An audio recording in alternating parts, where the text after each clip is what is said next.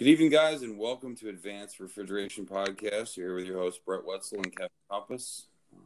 We're here to talk about service troubleshooting and diagnostic of refrigerated cases that are on racks. It's Saturday night. I just got back from Oklahoma. I was up training this week. We looked at some transcritical this week. We were also just randomly looking at other cases. We had an instance this week. One of the cases that we were talking about, the system was a hot gas defrost, and when it went into defrost, you actually had a differential of 110 pounds between the hot gas supply and the header pressure. What was happening was someone adjusted the DDR up to about 35 pounds, which was too high for the system, as well as adjusting the holdback valve up to 185 PSI. And because the condenser fan motors control the pressure transducer on the discharge side controlled the condenser fan motors, what would happen was it would go into hot gas defrost, start kicking on a whole bunch of condenser fan motors, cause a hellacious differential between the discharge gas and the header pressure, which would restrict all the refrigerant from going out to the refrigerated cases and cause slow recovery in a whole bunch of cases, as well as causing other cases on the system to go in high in temp. What did you have the pleasure of working on this week, Kev? So I was actually down by you this week all week. So I was down in Dallas helping out the branch down there with some commissioning. Me and one of my guys from Chicago flew down on Monday to basically recommission a site. Can't go into super details about it because it's a test facility. But, we went there to commission a bunch of digital compressors and tune a bunch of case controllers to get as much out of them as we could so we could see how far we could push this equipment.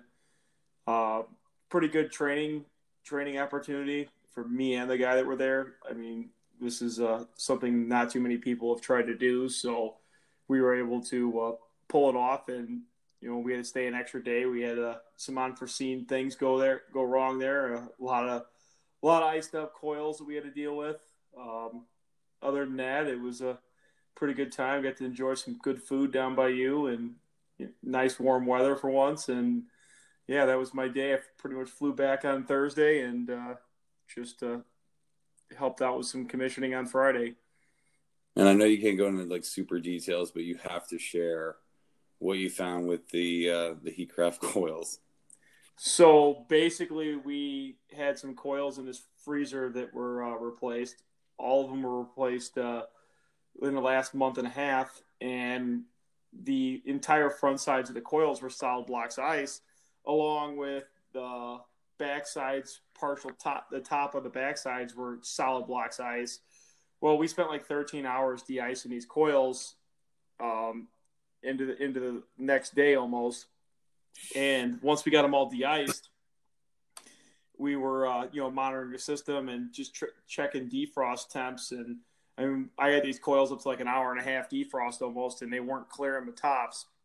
So I figured we were missing a heater the way they were laid out, but the way that they were laid out, it went from the bottom of the coil, it went heater, heater, heater, heater, heater, heater, space, heater, heater, space, space, space.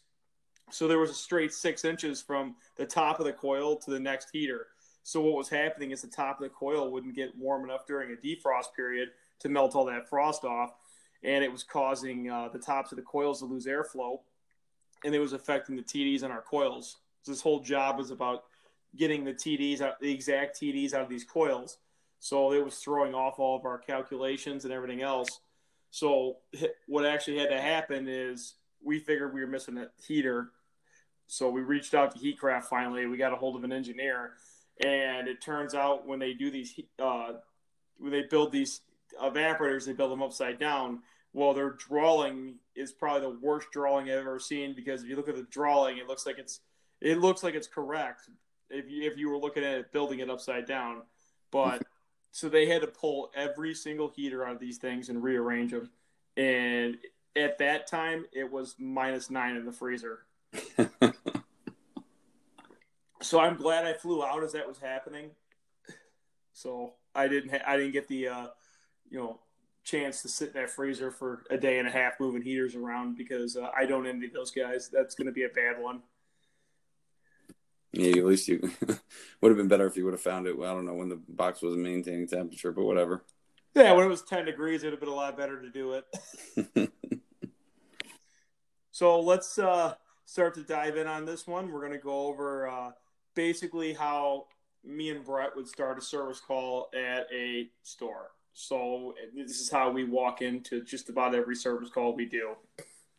So as we get there, obviously check in with the manager, talk to them, see what's going on. I mean, they're the ones using the equipment every day, so they're the ones noticing little things. I mean, whether it's, useful information or not, or they're just complaining to complain because you're there costing them money. But, I mean, sometimes you may get some useful information out of them. But the way I start all these calls, I tend not to look at our dispatching software to see who was there or what's been done before. I tend to not care about that. Like I think it's worse when guys look at that. When they first get to a call, they start looking at the equipment history on their dispatching software or whatnot.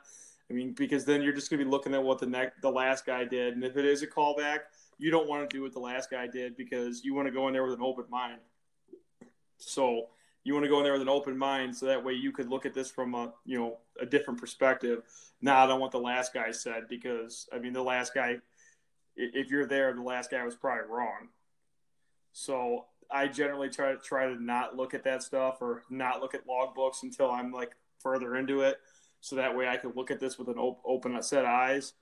So I'll go to the case first always, or the walk-in coil, or whatever's running warm, and I'll take a gander at it just to make sure that I have airflow, I'm not iced up, I'm not I don't have product sticking out of the case. If it's a product running warm call, I'll check over the case, make sure it's not iced, make sure I don't see any weird frost patterns on the coils, make sure all my fans are working, make sure it's not a thermometer issue, check the case temperature real quick with my thermometer.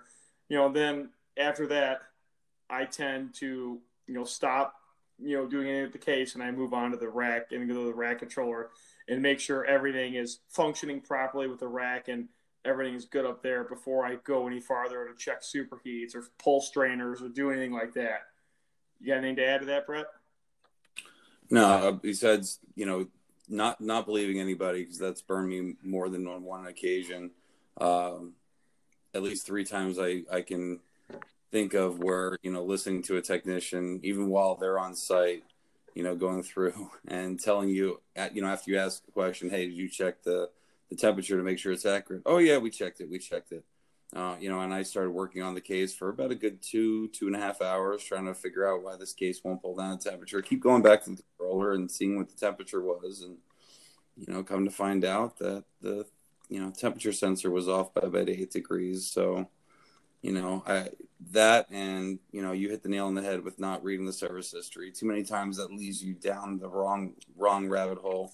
And, you start looking at other stuff because you're reading the other service ticket. Fresh eyes is always the best. Imagine it's a brand new call. That way you're not led astray by someone else's notes. Yeah, I 100% agree with that. I find guys all too often getting hung up on that, like especially newer guys and greener apprentices, just looking at what the last guy did. And to be honest, I really don't care what the last guy did. So I think it's better to come in with a fresh set of eyes. So you want to move on to the rack part of it, Brett? Yeah, absolutely. So first off, you're going to check to make sure that the system is actually calling. Obviously, make sure that if it has an electronic EPR, the electronic EPR is actually, if the case is warm at that point, you should be calling it be 100% open. Make sure all the compressors are running and actually maintaining proper suction pressure.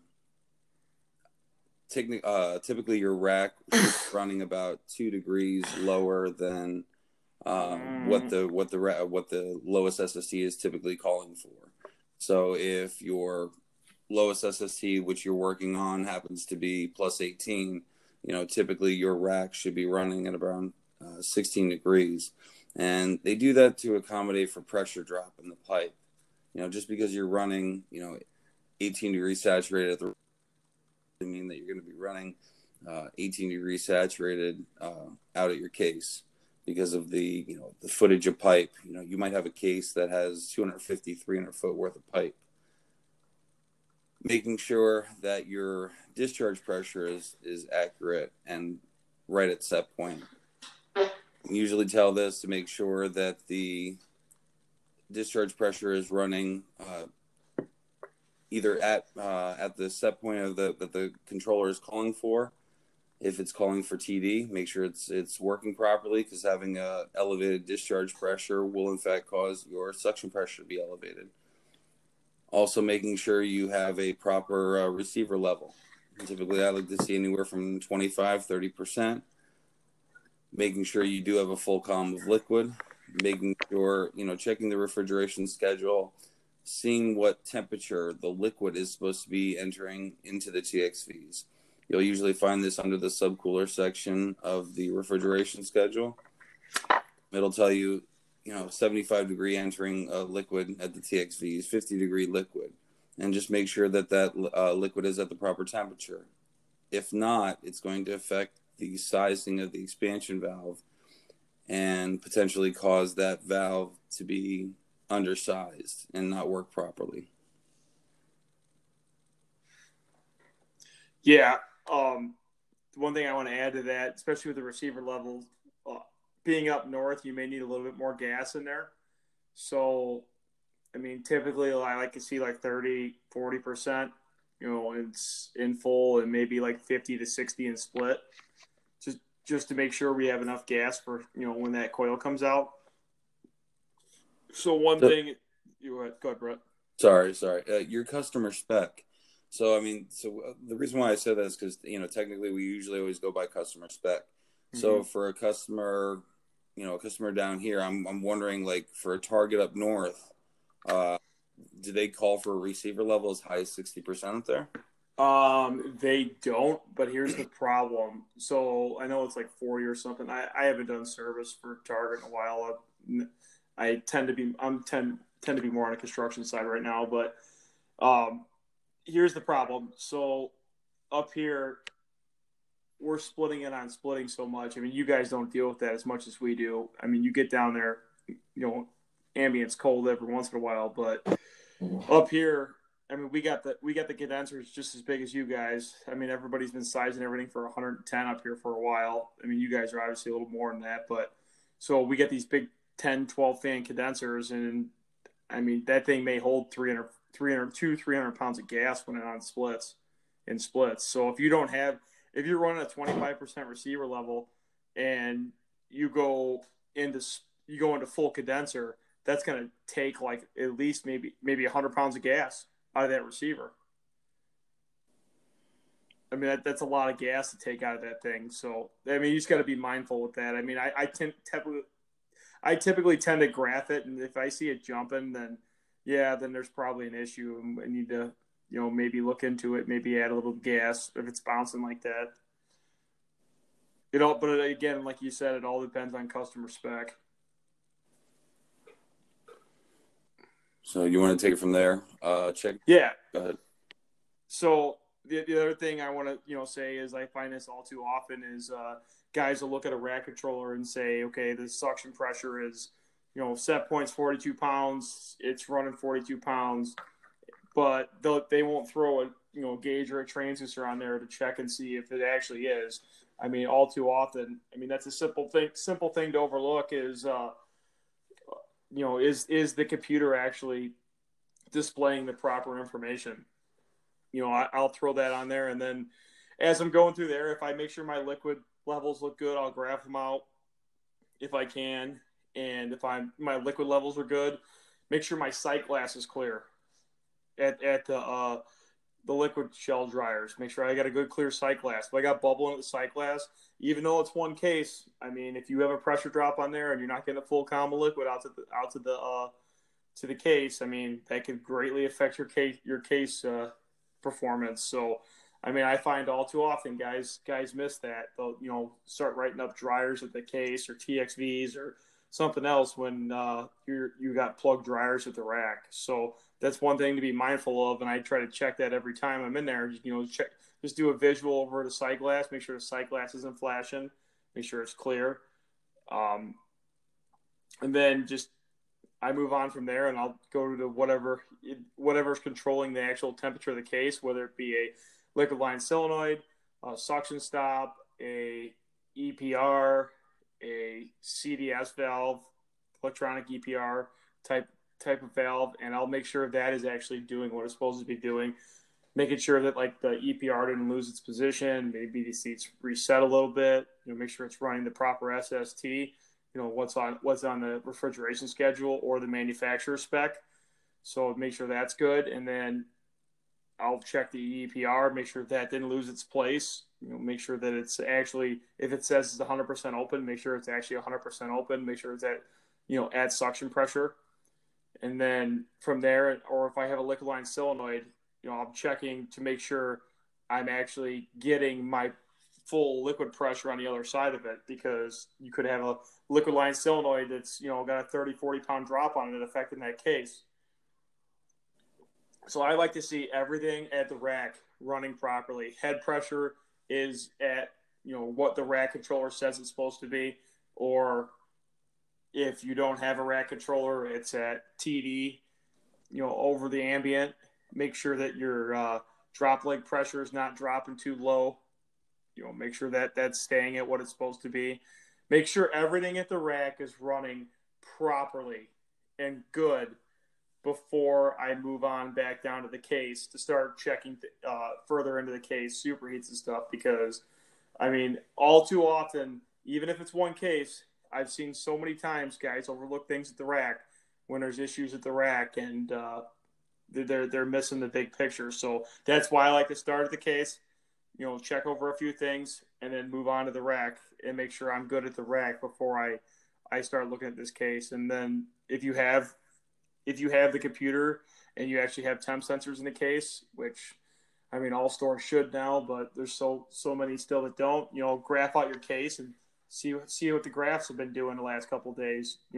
Look at the trends and see if it's actually defrosting, or if it's, struggling to pull down after defrost, or if it's been slowly trending up, or, just go from there and to see how everything else looks on that. You want to take the next part of it, Brett? Yeah, since you're already up with the controller anyway, check the defrost schedule. You can compare this to the refrigeration schedule. Preferably check the IOM from the internet.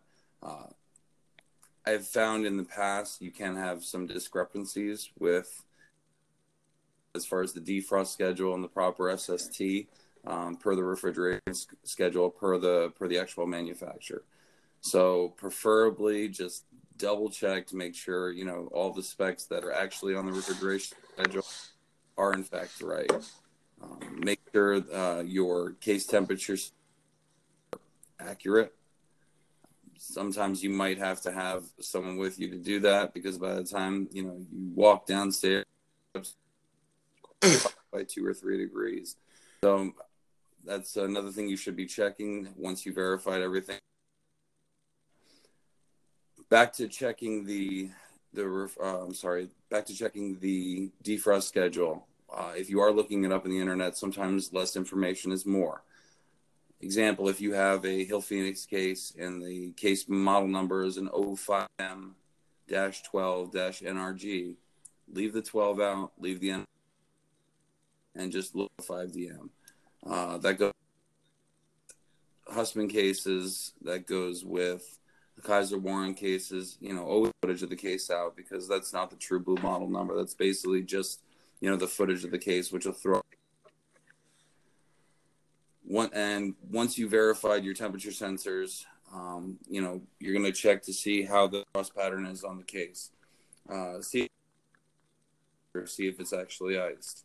If it's just iced, I'm sorry, if it's that might be an indication of, possibly a visual issue. If the case is only maybe halfway frosted up, that might be an indication that you have an issue with your typical medium temp cases are supposed to have 6 to 8 degrees of superheat, 3 to 5 degrees for low temp. If your superheat's off, think about it. You're not basically feeding enough refrigerant. You might only be utilizing a quarter of the coil, a half of the coil. And so now you're relying on that whole case to basically, refrigerate that whole space. Checking your filter dryer. I'm a big proponent. I don't like, some people say, 2 to 3 degrees drop across filter dryers. If you really have any more than a degree across that dryer, cut it out. Checking your screens. A lot of times with doing the visual inspection, you can kind of see what is really going on, with the feeding of the expansion valve. Typically, if you have a distributor in the system, you'll see, if you have a restriction in the system, you'll start from the expansion valve or before the distributor. Under normal operations, if there is a nozzle in that distributor, you should be having frost at that nozzle. You shouldn't have it before. Right after the expansion valve, you have a perfect harmonious mixture of liquid, and that's why it's not frosting up the nozzle. Right at the nozzle is where it actually starts boiling off there. So just that's a hint to what to look for. Visual inspection, also making sure that you're in the right location, making sure that your power head is correct. You might have someone might have put a low temp power head on a medium. The notations for Sporland's power heads, C is for commercial charge, which I believe is for 50 degrees to negative 10 degrees. And I think low temp is from 0 to negative 4. So make sure right power head in for the proper application that you're utilizing. Make sure that you have proper airflow. Making sure by looking at the IOM manual, they will tell you exactly how many feet per minute you're supposed to have. They used to make a tool called an Alnor Junior that checked your airflow for the feet per minute. They no longer make that tool. The only thing that I found that's comparable to that is the Testo 410i. That will actually measure the feet per minute coming out of the case. In the IOM manual, it'll actually tell you that you have to check it directly after defrost, after the coils are clear, though. You can't check it midway through operation. So if the defrost is 6 times a day, you can't check it, towards the second or third hour, because otherwise that frost is going to restrict, it's going to throw your airflow off. Make sure that you are checking it directly after a defrost. Making sure down in case that you do have the proper suction pressure. This is also going to be checked while you're doing your superheat. Making sure that, like I said, it's the suction pressure should be within 2 pounds of what the rack is running when your EPR is at 100. I'm sorry, when your electronic EPR is at 100%. If you have a mechanical EPR, then obviously that's going to be set up with the rack, so you should have the correct time. If you don't, you're going to have to go back up to the rack and set that accordingly. Kevin, you want to add anything? Yeah, a couple things I want to add to that. Like you went over at the beginning about the looking at the case specs. So that should be every time you're working on a case, you need to be looking at those case specs. Because if you don't know what that case is supposed to be doing, you're not going to be able to properly fix it. So you want to look at those case specs every time. Like I save everything in my Dropbox. So I have everything. Every time I work on some new piece of equipment, I download the manual. I save it in my Dropbox. So that way it's on my phone. All I got to do is pull up my Dropbox, type in, the first couple letters, and it pulls it right up on my Dropbox. I can look at everything. I know the case specs, defrost, airflow if it has it. Husband, you have to actually call them for airflow numbers. So they don't put it on their IOMs like Hill Phoenix does. So that's one thing to be mindful about. So if you need to get airflow specs from Husband, you need to actually call them. And just like Brett said, leaving off the NRG stuff. Same thing with Husband with some of the U's and stuff. You got to look up different. There may be a D5 case and there may be a D5 XL case or XLG case. So you need to make sure you grab the right manual for that because it actually does change the specs slightly on those. So just pay attention when you're doing those last couple letters of the Husband model number, where if it's a U or something, that designates a different kind of case. So once you get that, you know what you're supposed to be working on. Then yeah, like Brett said, and I'm the same way. Like I don't want to see any temp drop across the dryer. I've also seen dryers with 0 temp drop and a pressure, a 10, 20 pound pressure drop across them. It just depends on the ambient and area that it's in. So, and how much that valve's feeding. I've seen dryers that are plugged, and I've seen the strainers be plugged also, and then there's not very much temp drop at all. So it all depends on how much the load is on the valve and how much it's feeding. I am a big proponent of not having dryers in cases, and as long as it's not customer spec to have it in there, I'm cutting that thing out and putting a piece of hard copper there. As long as my TXVs have removable strainers, I'm a big fan of just having removable strainers because at 2:00 in the morning, just like everybody else, I'm not wanting to pump down a case and start cutting out dryers. So I always try to, if there's just strainers in there, I'll just cut out the dryers and then just clean the removable strainers. And one thing I'll just tell you guys this: do not pump down a lineup and cut one dryer out if there's 4 cases. Do the dryers on all the cases, because what's going to happen is you're going to fix that case, and then the case next to it is going to have a slightly plugged dryer. You already pumped it down. You already had it down. You might as well change them all, because if that one next to it has a slightly plugged dryer and you go through and you get the superheat right on the case you just fixed, now that case is going to be out of balance with the other case. It's going to be running colder. And if it's on an EEPR or electronic EPR, you're going to end up having one case that's, if it's medium temp, popping the low temperature alarm while the other ones are running high. So if you got it down, just do the dryers on all of them or cut them out and hard pipe them. So it all depends on what your customer spec is. Me personally, I'd rather not have dryers in cases. I think they cause more problems than they're worth. I think the dryers at the rack are a little bit easier to control. And I mean, guys, it doesn't mess up new guys as much having the dryers in the cases. I mean, I'd rather just clean the TXV strainer. So what's your thoughts on that, Brett? As far as cutting out the dryers? Yeah. Yeah, just do it. Do it like you said, too many times where, you'll have one dryer that's partially blocked up and you'll, a week later you'll have the next one block up. Just cut them all the way out. Like you said, as long as there is a removable strainer. That's one thing. So that there's some electronic expansion valves that don't, most electronic valves do not have a removable. Is there a serviceable strainer that works well? That's 3/8 that you can install in case you don't have one that's serviceable, so you can just cut it out. I have not seen one, but like the last 5 CO2 startups I've done have had all Sporlan valves with removable strainers on them.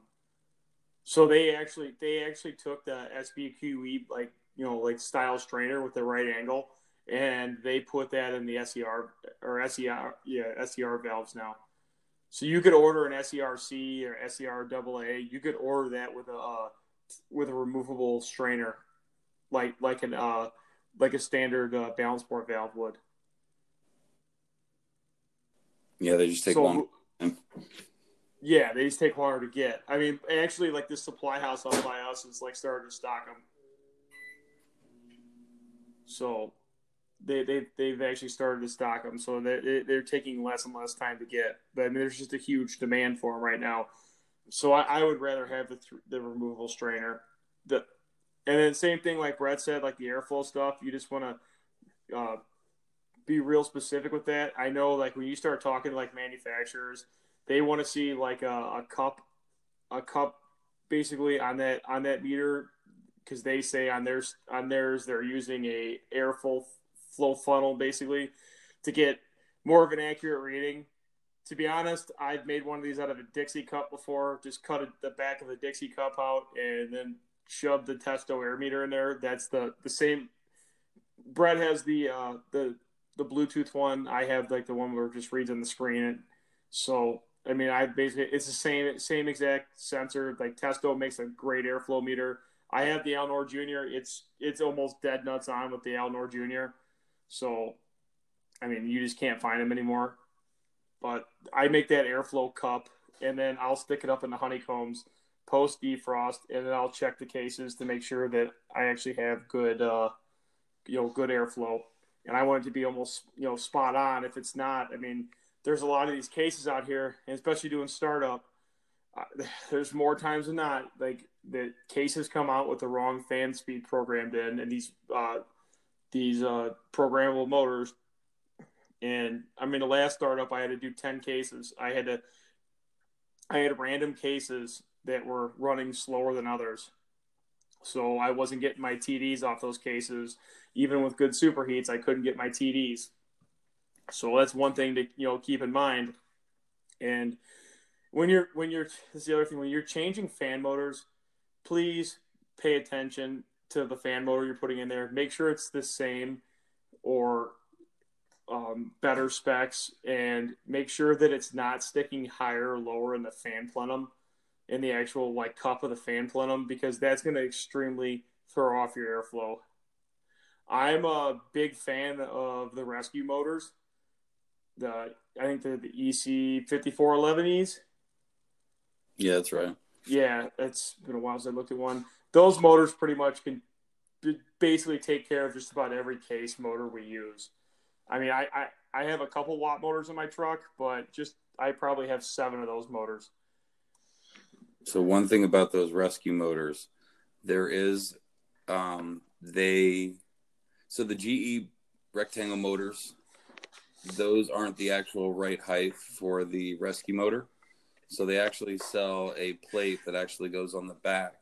It shows you actually on the box. It's a round plate that goes the whole diameter of the motor, and probably makes it stick up probably about 3/8 of an inch. If you don't have that plate, or you don't stock that plate on your truck, you can use washers to raise it up to make sure that it actually is sitting correctly. And that goes the same with using a 4-watt motor versus a 9-watt motor. The difference, besides obviously the wattage, same RPM, same voltage, but the height of the motor. A 4-watt motor is going to be shorter than a 9-watt. So not that you have, if there's a 4-watt motor in there, don't just throw a 9-watt in there, because like Kevin said, it's going to end up throwing off your airflow and causing that case potentially to ice up, because it's not going to be able to push that airflow all the way around. It's basically going to short cycle that air around and lessen the amount of air going out towards the honeycombs, which is going to lessen the amount of air curtain, which is going to allow for more infiltration. Remember, most of these cases are what they refer to as type 1 cases. They're only made for 75-degree ambient and 55% relative humidity. If any one of those specs is above, if you have a higher humidity or a higher temperature, you are way more susceptible to ice up.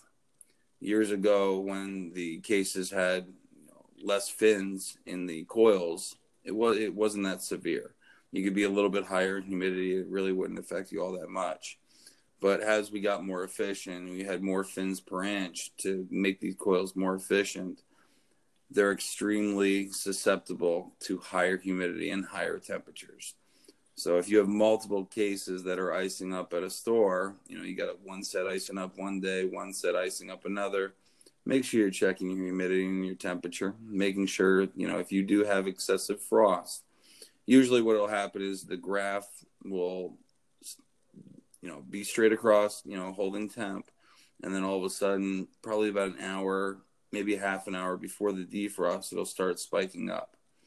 And then you'll see, once it does go into a defrost, where normally it would start going up in temp, it will start going up in temp for a little bit, and then it'll go back down and then back up. And that's typically because the frost, the airflow at that point has punched a hole through the defrost, through the frosted coil, and then start using that frost to re-refrigerate the coil.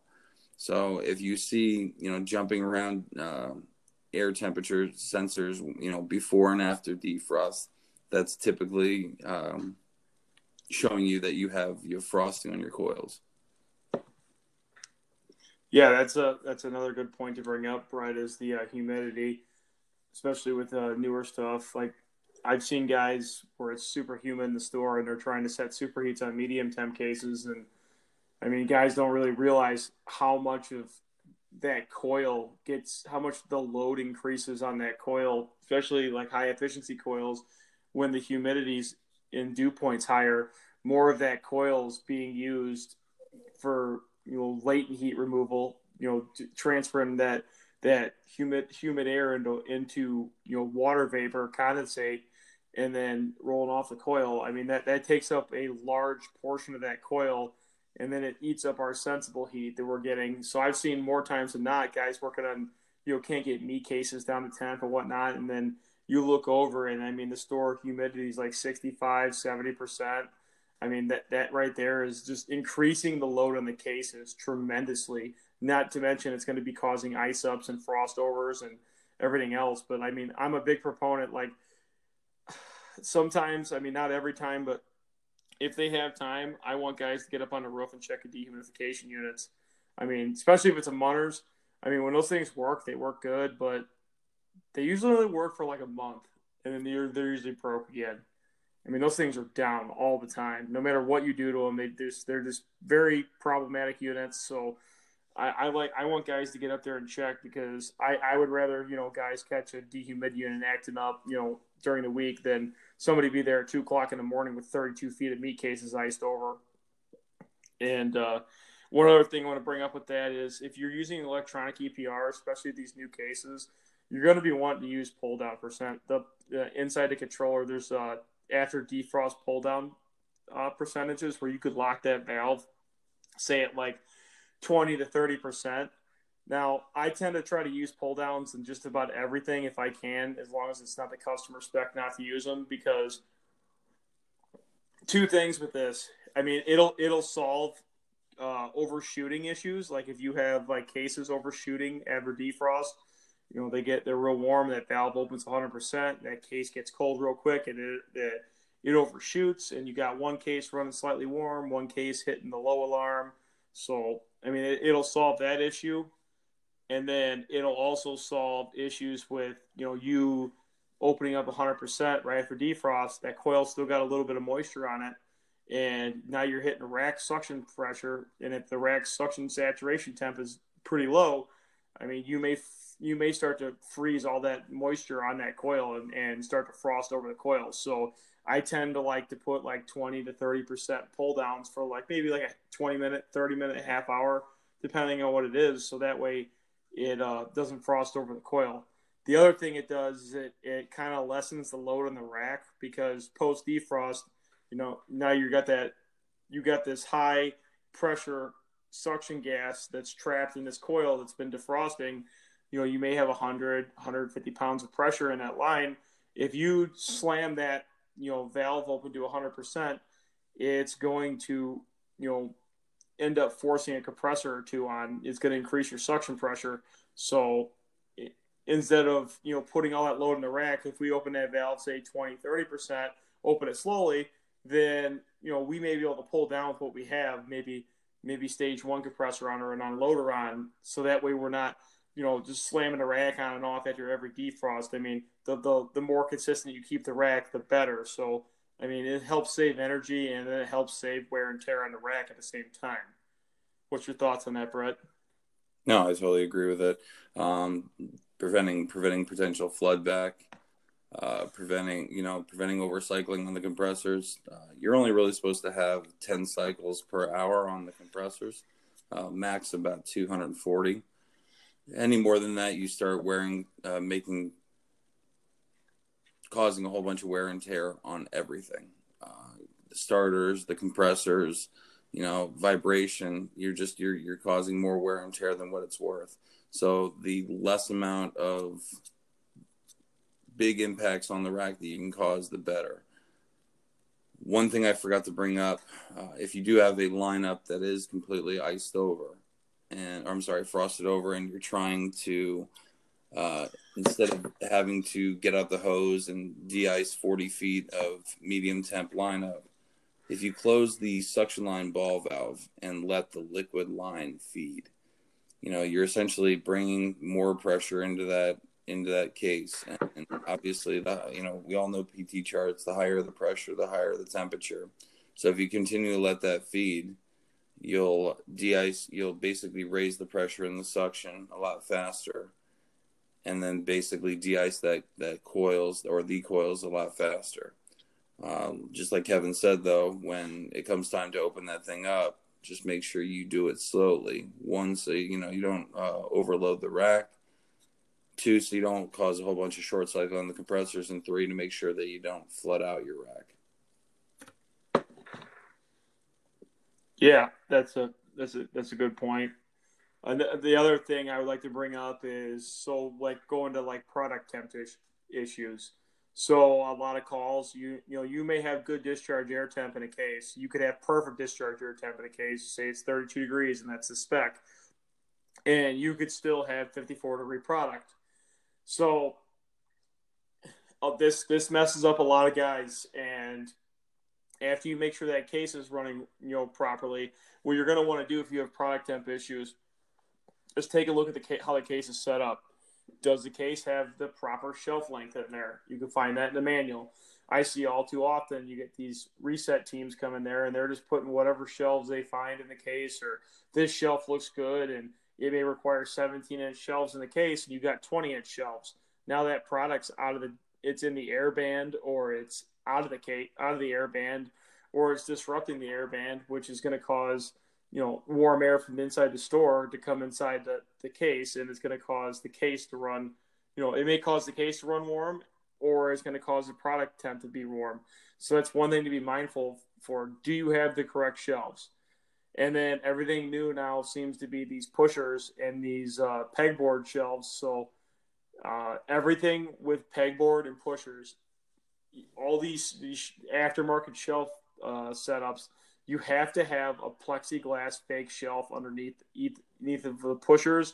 Even if the pushers are solid bases and the pegboard, you have to have a plexiglass fake shelf that goes all the way to the back wall of the case. Now, this simulates a proper shelf for proper airflow. If you do not have this, what ends up happening is the air flows down the back wall of the case, or it starts spiraling inside the case, and it ends up washing out the air curtain. Hill Phoenix has a really great example of this inside their case IOMs. I'm pretty sure it's in just about every newer case IOM. There's a page or two where it shows the air swirling around inside the case. I mean, it's something I would take a look at. I mean, especially the greener guys, so they understand this. But you're going to want to make sure you have a fake shelf on those. I've seen it all too often. The front side of a pusher, that will be running warm. And just because that case has been like that for 8 years doesn't mean that it's not been a problem the entire time or is a new problem now. So don't look at something just because it's been there for a long time or it's been this way for a long time that it's not a problem, because it's probably a problem and nobody's ever caught it or done anything about it. So that's one thing to be mindful of. So make sure you have the proper shelves and the proper shelf setup. And same thing for angled shelves. A lot of manufacturers, especially Hill Phoenix, on the meat cases, they have these clips or these shelf extending brackets on the back of their shelves. And if they're on an angle, there's actually a 2.5-inch gap between the back of the shelf and the back of the case. And there's these spring-loaded L brackets that you have to cut zip ties off of. And what ends up happening is the startup guy doesn't go around and cut all the zip ties, or the carpenters, when they put the shelves in, then those shelves are going to have a 2-inch gap, and that cold air ends up falling down the back wall and then goes down through the bottom of the case, and then you don't get that shelf temperature that you need to get. So that's one thing to be mindful of when you're looking at stuff. Make sure your shelves are proper. Make sure your product's not sticking out of the case. Make sure your return air grates aren't blocked. Make sure your supply areas aren't blocked. Make sure that you have proper shelving. And then another thing that I see guys miss a lot, and I just found one on a store that's been open for 15 years. Is I mean, they finally got audited by the health department on this certain case, and the heat was running, and there was a vent blown in the case. So that's one thing to be mindful of. You hope it gets caught on startup. Make sure the HVAC vents aren't blowing into the case. I mean, I've seen vents be 40 feet away from a case, 40, 50 feet away, and they're washing out a case. Some could even be farther. I mean, it's just a little bit of air blowing that way is enough to interrupt that air curtain. So you want to be mindful of that. Make sure you're not washing out the case. One easy way to test this is old school ways with a smoke pen. You light it on fire and you could smoke out the case, and you could see if like the air is getting washed out, if it's not making it back to the return. So that's one way to check it. I just typically tend to use like toilet paper if I think something's blowing in there, like see if it'll move the toilet paper. And then I'll just redirect the HVAC vents so they're not blowing in the case. So that's one thing to be mindful of, especially if it's like the first row of product that's causing an issue. I have a thermal imager. They've come down a lot more. Like Flare makes a way cheaper version of it. Like I think it's a TGI like ones. I think you have it right, Brett. Yeah, I think so. I don't remember the model number, but I mean, I think about a year ago I paid like $350 for it. Yeah, it's 100% worth it. I mean, for finding out issues like this, I mean, product temp issues, like and you could show a customer right then and there, like, listen, this is a pusher issue. Like, you could scan the case, and that 4-foot section of pushers may be the only one that's warm. Well, that's the issue. So that's one thing you guys got to remember is you could have perfect discharge air temp, but have 44-degree product temp. So that's one thing to be mindful of. You got to make sure that case is set up the way it's supposed to be. Because if you call that manufacturer for tech support and you tell them that it's got pushers, they're automatically going to blame the pushers because it's out of their design. So just keep that in mind before you tell them that it has pushers. That make sure you get all your specs and everything right, and make sure your false shelves are there, and make sure nothing's blown in there, and then make sure, like I've been seeing a lot of D-Strat fans, which are like fans up in the ceiling of the up high by the ceiling to de-stratify the air, basically to move around the air that's stagnant up at the top of the ceiling down the warm air, blow it down to the sales floor. So it also warms the sales floor up, keeps the HVAC zones more comfortable and more even. And then it also helps save some energy, keeps the HVAC from cycling so much. But they seem to put these right in front of every multi-deck case they could find, and usually pointing right at it. So, like, I don't know how many D-Strat fans in the last two startups I did, I had to either move or get extras for to move or just turn off because they're blowing into cases. I'm thoroughly convinced that the engineers, when they're making the plans for the supermarkets, they're like, where can we put the discharge air vents? Where can we put the destratification fans that's going to screw with the refrigeration guys the most? Oh yeah, 100%. Like I'm so tired of moving vents and everything else, and then usually the HVAC contractors wants to be no help because they're working off the print, which I get it. They're working off the print, and then it just turns into this finger pointing contest. So that's why some stuff like that doesn't get fixed. I mean, some service guys don't understand. Like, it may not be the startup guy's fault because they may not want to pay for it, and then they're going to pay for it double down the road. Change order. Yeah, change orders. You got anything to add to that, Brett?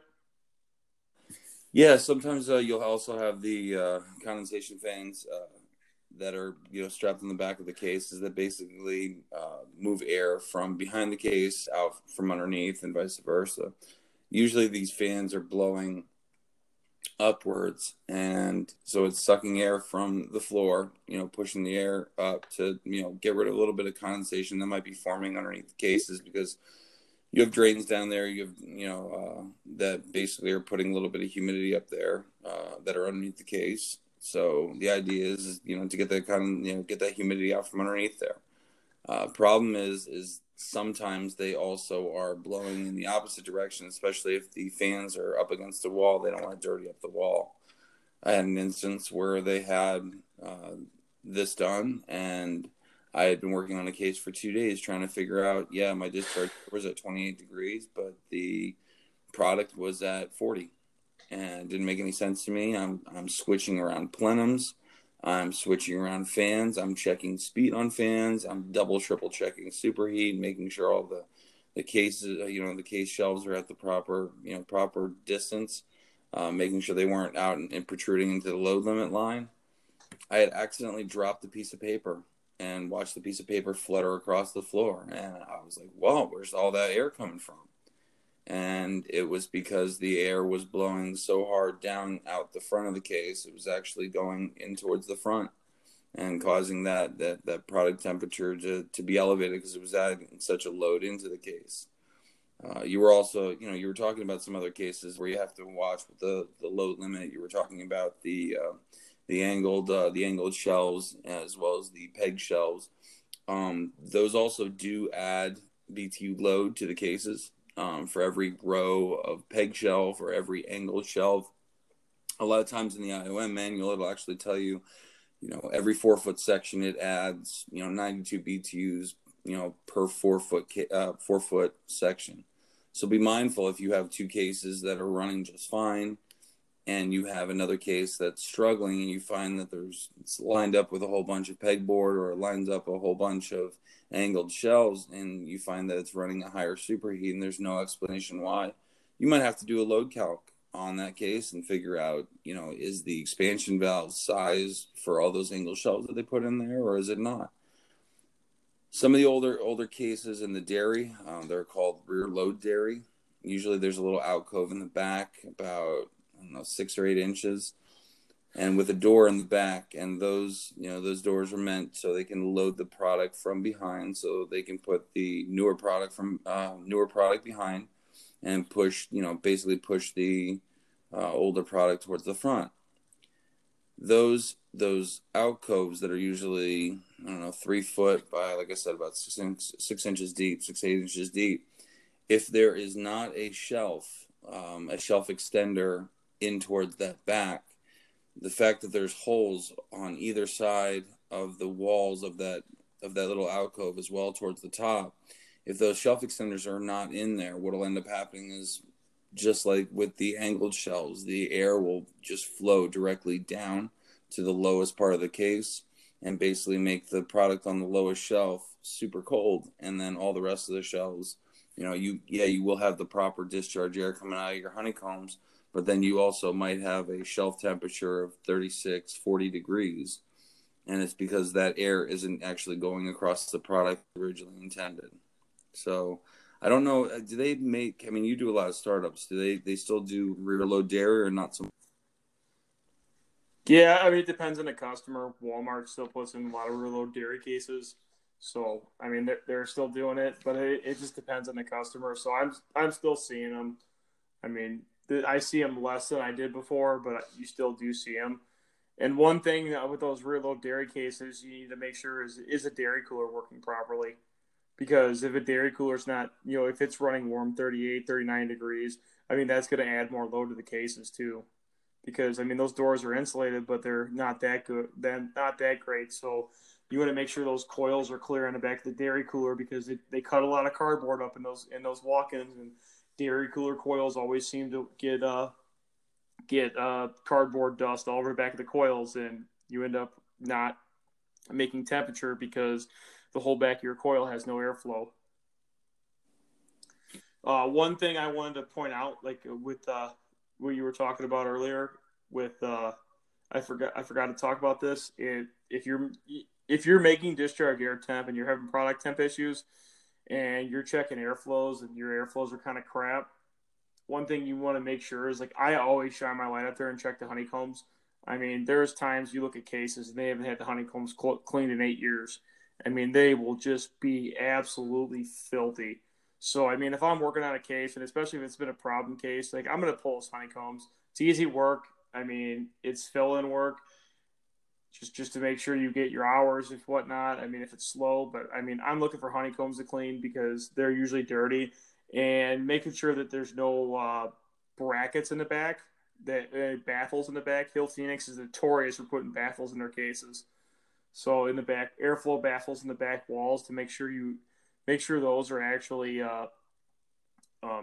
clear and clean. I mean, you may have to pull them apart and clean them. Make sure the coils are clean.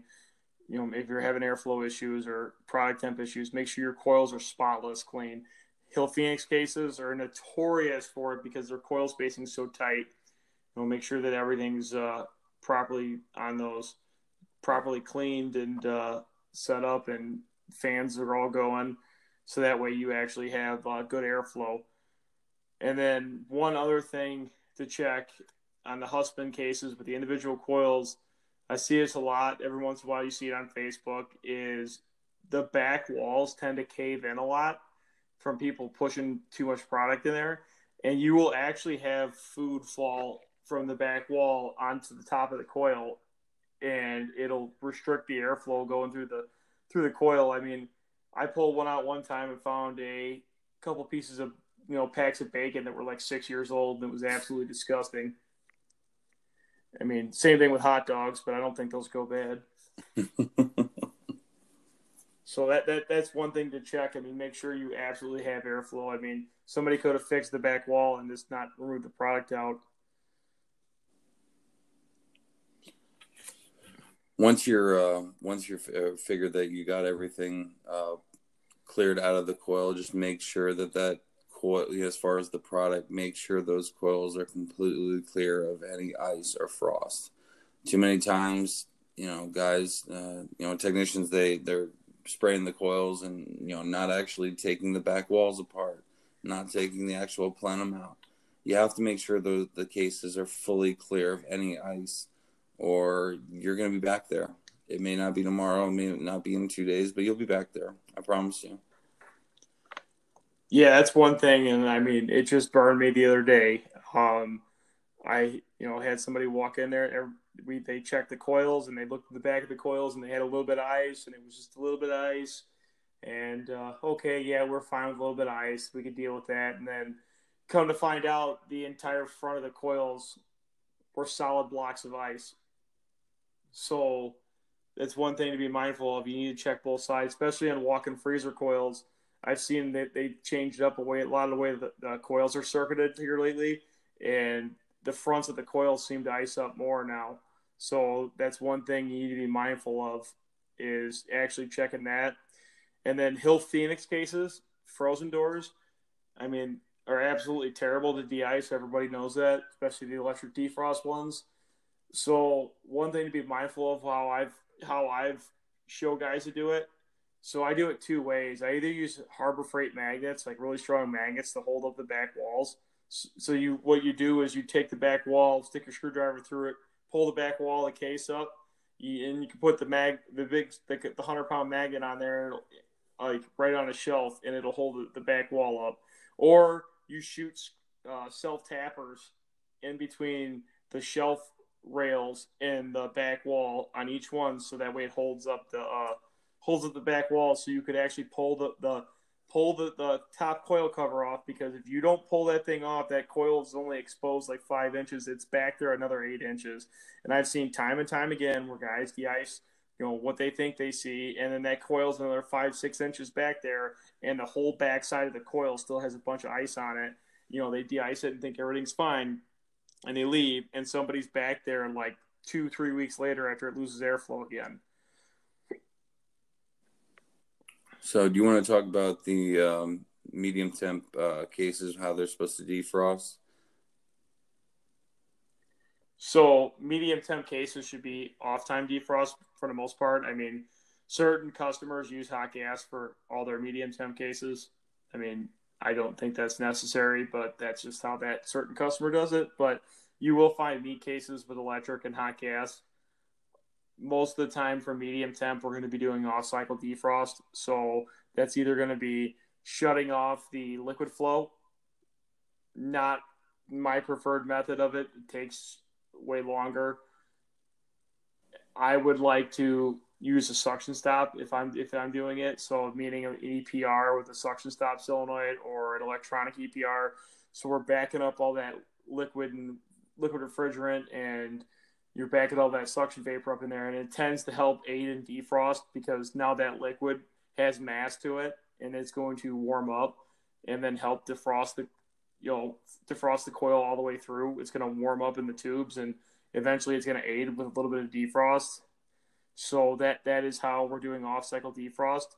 One thing you got to watch out for is when you're doing termination with discharge air temp, especially on medium temp cases, is what tends to happen is if you don't have enough defrost time and depending on where the temp sensor is, the middle of the case tends to thaw out before the ends do. So if you see a case that is, if your humidity's good in the store and you see a case where like the center of the coil is clear, but the left and right-hand side has got more ice on it, more frost and ice on it, you may have to extend your minimum defrost time a little bit or raise your term temp up a little bit or not terminate on case temperature at all if you're not defrosting on the ends properly. So I don't know if you've seen much of that. Yeah, typically I like to see the case termination on min. So basically it's going to take the lowest case temperature and defrost off of it. Because if you do average, one might be 60 degrees, one might be at 30. Well, the average of that might be, right at termination temperature. So you have to, preferably, I like to always see it at min. If you have a case set up where it's average for the case temperature and it's actually using the same average to terminate it, sometimes what you can do is you could do another program the case for defrost termination sensors and then basically just copy the discharge air ones and use tell the defrost termination sensors to actually be min. Usually, if you have a conventional parallel rack where you have the liquid line solenoid and the electronic EPR or mechanical EPR back at the rack, you want both those valves to shut off because you don't want to have intermittent liquid levels by throwing a whole bunch of liquid in the lines. You might stow 250 foot worth of pipe of refrigerant out into that case, and so like we said before, with opening up the EPR, the mechanical EPR. When that case comes out of defrost, you're going to have potentially a large quantity of liquid coming back and flooding out your rack. Making if you do have a loop system where you actually have a suction stop and either a suction stop or an EPR and solenoid at the case, it's not as imperative to shut down the liquid line solenoid. Because basically the EPR is going to be right at the exit of the lineup. You're not going to be all the way back at the rack, storing, like I said, 250, 300 foot worth of refrigerant out into the system. Go ahead, Kevin. Sorry. Yeah, I completely agree with that. That's how you want to go through and do it. I wanted to go over one thing I just remembered about that earlier. We were talking about making sure like the power heads are right, and you were going over the charges. I completely slipped this, and I forgot I wanted to throw this in here. So a couple things with that. So on Husband cases, on especially all their frozen food doors now, they are coming out with C charges instead of Z charges on all their frozen food doors for like the last 2-3 years. I think they've been doing it, unless it's customer spec the other way, because they're actually getting better results out of using a C charge. And then what ends up happening is a lot of these doors are getting used for dual temp operation, so being used for medium temp also. So with them using a C charge, they're still able to hit the low superheats required for low temp, and then they're also still able to hit the keep stable superheat for medium temp better. So if you see a C charge in a freezer, I mean it's still going to work. I mean, it's good down to -10, like Brett said. But, I mean, it's not the ideal application, but it's not the reason your case is going to be running warm. So, I don't know. Have you seen those, Brett? No, actually, I haven't. Yeah, like we just did a bunch of glass door changeouts for the last 2.5 months. I've been starting up a lot of glass door changeouts. I think out of like 11 stores we did, every single Husman case came out with C charges, and then like the last couple startups or the last couple years is they've all been C charges. Well, it could be too that stores are starting to try to raise the temperature of their ice cream. Years ago they used to do -12, -15. Now they keep raising it up. Some stores that we have only keep their ice cream at -8, -6. So obviously you don't Yeah, want I mean as that's low my of an set points. SSD. If I'm commissioning a store, like I'm putting the ice cream at -8. There's no reason to run it at -12 or -10. I mean that's just wasting energy. The last thing I wanted to go over was actual like superheats. So we'll make this real quick and then we'll start to wrap it up. So the actual superheats. So if I'm setting superheats on a case, like for low temp, I'm shooting for like 3 to 5 degrees. And for medium temp, I'm shooting from like 8 to 5 degrees. The lower you can get that superheat and keep it stable and just make sure that that low swing's not hitting, 0, or make sure that low swing's not hitting. I try to aim for my low swing. So if my valve's swinging low to like 3 degrees and up to like 6 or 8, I'm happy with that. Like I'll take that. The lower you get that superheat, the more flooded out that coil is, the more efficient that coil is going to be, and the higher you could raise that suction saturation temp to get that case to run more efficient. So you want to get that, you want to have those colder temps coming back to the rack so you can maintain that 20 to 30 to 5 degrees of superheat at those compressors, because that's going to make everything run more efficiently and everything's going to run a lot better. You're not going to break down oil. But my targets for superheats are, unless the manufacturer says something different, are 3 to 5 for low temp and like 6 to 8 for medium temp. Or like, I'm sorry, 5 to 8 for medium temp, depending on what I'm working on. Yeah, the only exception to those rules are coffin cases, whether it's in medium temp or low temp. Hill Phoenix and Husman like to maintain 3 to 5 on their bunker cases.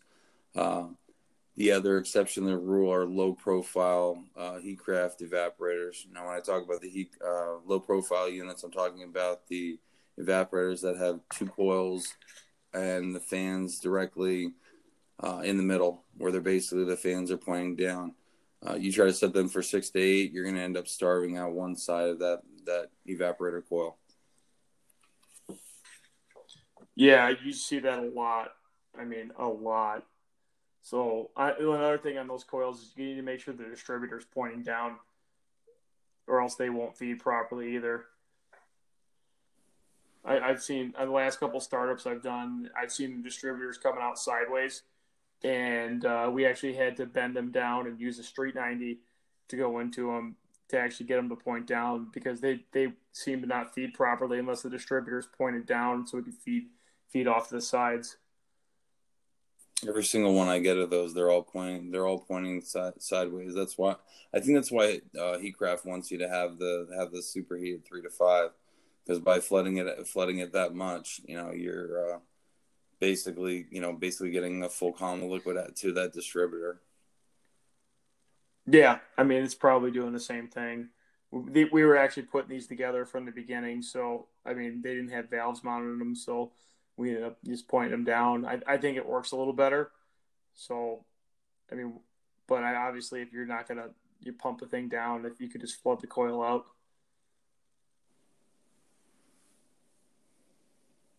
So, well, I think that's going to be a wrap on this one. I mean, I think we covered a lot, and this will probably end up being a 2-part episode. We'll probably add on more to this as we go on with maybe some more walk-in troubleshooting, and as we break down, and we're going to go farther into the rack troubleshooting, and then I think next couple episodes after this are going to be about oil. It seems like most guys want to get into the oil systems. It sounds good to me. We'll get into doing the low temp. We touched on some low temp case diagnostic, but we'll cover that a lot more as far as how the operation is supposed to go, sequence operation as far as defrost, fan termination, all that other stuff on the next one. All right, guys, have a good night.